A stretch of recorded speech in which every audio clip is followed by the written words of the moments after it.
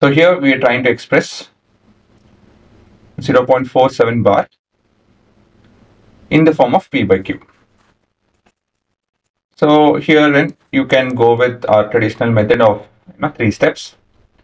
There's one extra step over here that if you want to add, you can add. If not, it's okay. Either ways, you'll get the answer. So we'll start with let x be equal to 0.47 bar. But doing this extra step will ease the process. So we are multiplying here with both sides of equation 1 with 10 to the power of 1. Why is the power 1 over here, and why is that we are doing this? See again, here what is recurring? What is the actual number? 0.47 bar means 0.47777. This you need to understand. It's not 4747. It's just sevens being sevens occurring many times. So we'll explain that why the power 1. Again, all of this is not to be written in your exam. Solution. There is one digit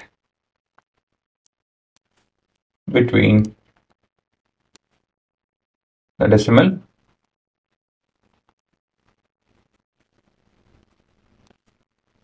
and the recurring number. Recurring digit.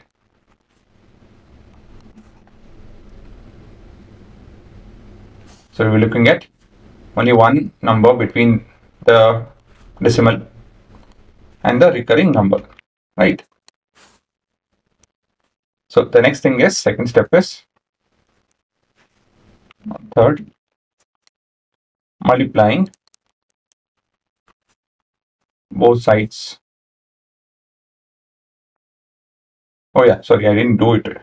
I wrote I'll multiply, but I didn't multiply itself. So this will be 10x is equal to 10 into 0.47 bar. So multiplying 10 with this, what will happen?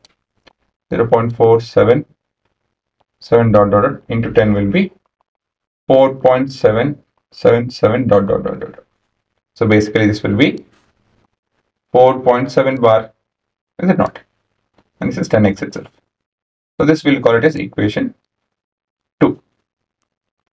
Okay, so the next step, the second step is to multiplying both sides of equation 2 with, here to it is 10 to the power of 1 because 7 is the only digit which is recurring. So what will happen? We'll get 100x, right? 10 into 10 is 100x, and this will be 47.7 bar. Okay, so quite simple. 4.7 bar, if you multiply with 10, it will become 47.7777. That's something but 7 bar, is it not? So next we have the third step, right? Wherein we are subtracting equation 2 with equation 1. So 100x minus 10x is equal to 47.7 bar minus 4.7 bar. So all the 7 bars will cancel, and this is 43, and this is 90x is equal to 43. So 90x being equal to 43, what we have to do in the next step? Divide with 90, because we need x, is it not? So x is equal to 43 by 90. Take co-prime numbers, so there's no further simplification, and this is your fraction form of this particular decimal, right? So please remember, this is 0.47 bar, that is 0.4777 dot. So if I multiply with 10, it will become 44.777 dot. If I multiply with 10 again, it will become 47.777. Make sense? This representation is nothing but 4.7 bar. This is 47.7 bar. Make sense? And this is your answer.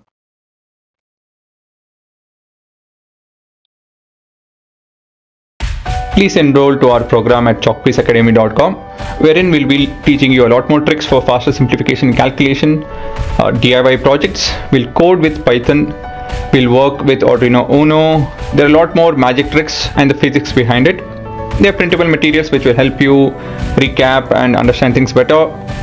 We'll have live revision and doubt session 2 months before your term exams. It's very cost effective. There would be no ads or any kind of distractions, and we have a dedicated app to help you guys with this.